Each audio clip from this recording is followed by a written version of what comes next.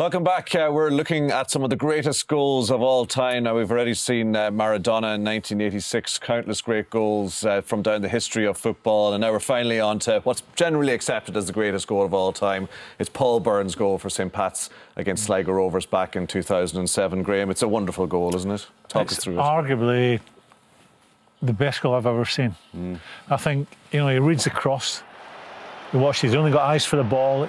He reads the head down, he knows it's coming, and improvisation is up there with Maradona, Messi, Ronaldo at the very best. An outstanding bit of football. Neil, what about the technique here? Oh, it's wonderful. I mean, he's got the balance of a gymnast.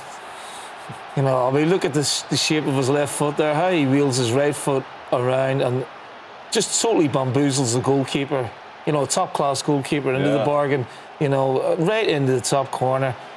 I agree with Graham. That's one of the greatest goals I think I've ever seen. I'm not too sure about the celebration, but I'm not too sure about the camera work from Dad there on the goal as well. Well, Pats have had some great strikers over the years. I mean, even now, Christy Fagan. There was, in the past, Mark Ennis, Joe Lawless, Shay Gibbons. But I've never seen anyone score a goal as good as that. I don't know how he's not still in the Pats team. Even if it's 10 years ago, he should still be in the team, in my opinion. We better have a chat with Liam Buckley. Yeah, the bid from Barcelona a week later for 100 million was turned down, wasn't it, Brian? Well, at that time, Pats were a rich club. Yeah. Things have changed now. Well, listen, we've put it to a vote, and the winner is Kerry McCafferty. Well done, Kerry. So she has won the big prize tonight, and that is to marry Paul Byrne on the 26th of May of this year. What a great honour that is. Yeah, is it? Oh, sorry, his dad says it is. His dad says it's a big honour. No, I think I'd like to say congratulations. I hope you have a fabulous day and a truly great life together and lots of little babies to come. Yeah, I'd echo that.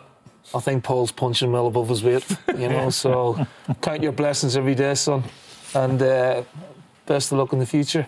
Could Mick say something about scoring ability demonstrated, but that'd probably be a bit inappropriate, Brian. Well, I'm certainly not going to lower the tone of the conversation here tonight, but congratulations to Paul. You've picked the winner. Oh, sorry, it was Kerry picked the winner. Fair play to both of you. Have a great day. Have a great Congratulations, future. guys. Have a great day.